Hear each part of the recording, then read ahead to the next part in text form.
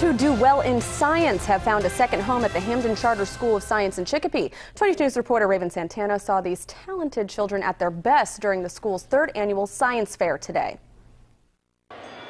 The Hampden Charter School of Science says its mission is to prepare students for college through a curriculum designed based on a scientific approach and focus on math and science.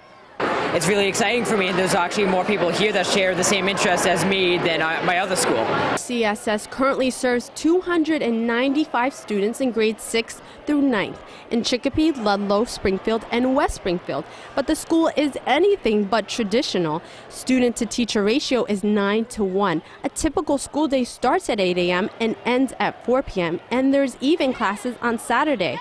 But the director, Haroon Selig, says smaller class sizes, longer hours, and a range of courses allow students to challenge themselves.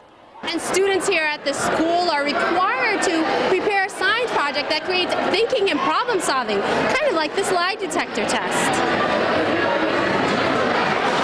Students who attend school here say they feel more comfortable with smaller classrooms and sharing the same interests with fellow classmates. The classes here are a lot smaller, so it's easier for kids to learn, so there's not more disruptions. And the decision to switch from a public school to a charter school wasn't the easiest for parent Sharon Weinzak, but she said it was worth it, knowing her child wasn't getting lost in the shuffle and would be ready for college. While our public school system is very good, we were looking for something that would use that potential and just go with it, prepare him better for college. In Chicopee, Raven Santana, 22 News.